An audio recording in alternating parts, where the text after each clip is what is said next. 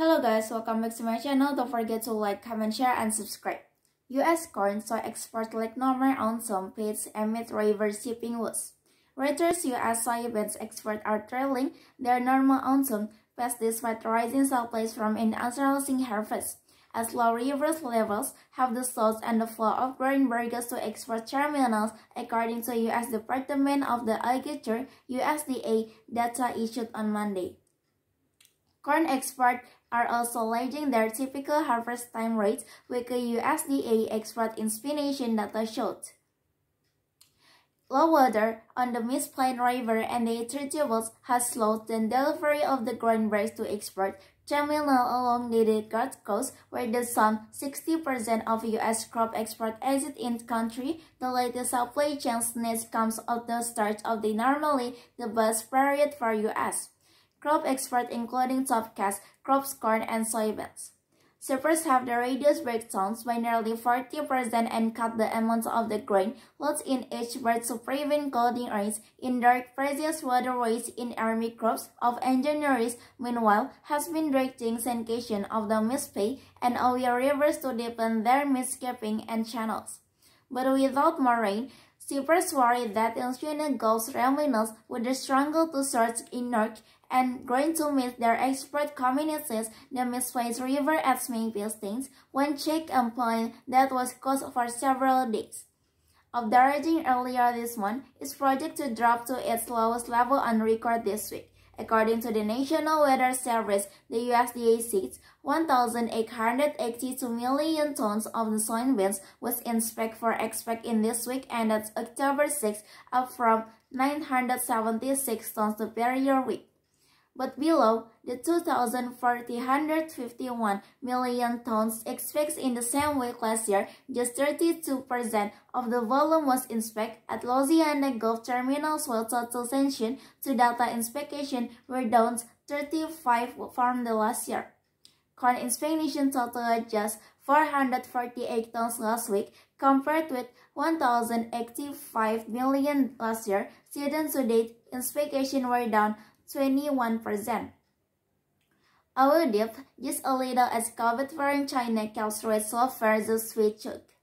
And fasting.com, they may be going on COVID, but they are proving to suffer loss with rates, something the Federal Reserve isn't. And that's helping minimize the losses in court as top oil importer China continues being super sensitive to new coronavirus infection. China's central bank wrote over Monday mentoring medium-term policy loans while keeping its key interest rate unchanged for a second month. In a signal that loose monetary policy will be maintained, next week China will release third-quarter GDP numbers and September trade data. Economists say China's quarterly growth possibly rebounded. Although annual growth could be worse in almost half a century, the China economy indicated course after the President Xi Jinping was ended the weekend to stick a zero-COVID policy. Despite widespread damage to growth, Xi, however, said Beijing will ramp up and spending the stimulus to help shore up the growth. The Fed, on the contrary, in the deal to announce its sixth rate hike of the year on November 2, with its policy-making Federal Open Market Committee, or FOMC, holds in monthly meeting. Science Smart, the U.S. Central Bank has raised rates by 300 basis points from an original 25 points in February. It intends to add another 125 basis points to raise before to year-end their normal autumn pace despite rising supplies from international harvest, as low reverse levels have the source and the flow of grain barges to export terminals, according to U.S. Department of the Agriculture (USDA) data issued on Monday. Corn exports are also lagging their typical harvest time rates, with a USDA export inspiration data showed.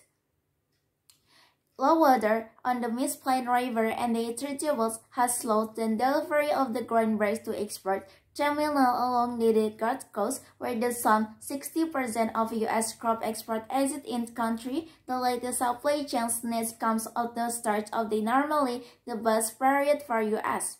crop export, including topcast crops, corn, and soybeans. Shippers have the reduced breakdowns by nearly 40% and cut the amount of the grain loaded in each bird to prevent clouding rains in dark previous waterways in army crops of engineers. Meanwhile, has been directing sanctions of the Mississippi and Ohio rivers to deepen their misscaping and channels.